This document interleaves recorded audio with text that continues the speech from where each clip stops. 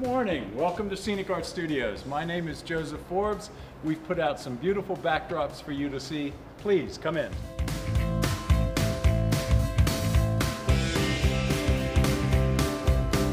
We have been in this building for approximately 3 years. Scenic Art Studios has been lucky enough to be in business for 25 years. Over the course of a year, we usually work on about 50 shows.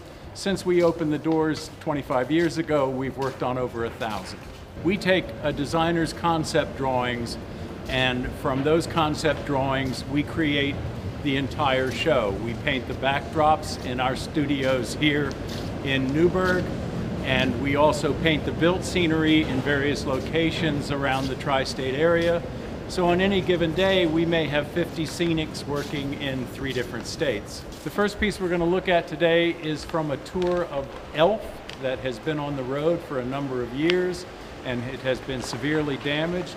My artists are tracing the drawing from the original drop, and we will take that drawing and create a new drop from it. The show that we have on the floor here is from a production of Beauty and the Beast designed by Stan Meyer. This particular portal was painted at least 10 years ago and was retired from active service. This is a backdrop for a production of Elf that's going back out on tour.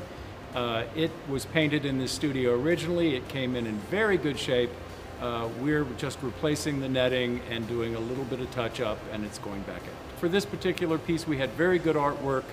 The main issue that you run into is the original artwork is in half-inch scale, and so he can only show us so much detail. So when we blow the toys up this large, we have to add detail and add interest to keep the image working. This is a backdrop from the lovely production of Edwin Drood, designed by Ana Luisos. We have become known for the fact that we paint our backdrops with dye.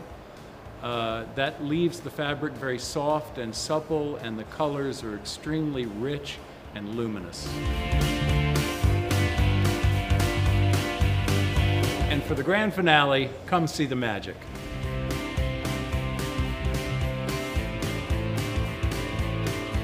In Cymbeline, there is a star drop all the way upstage. At the climactic moment of the show, the backlights come up and the gods appear in the heavens.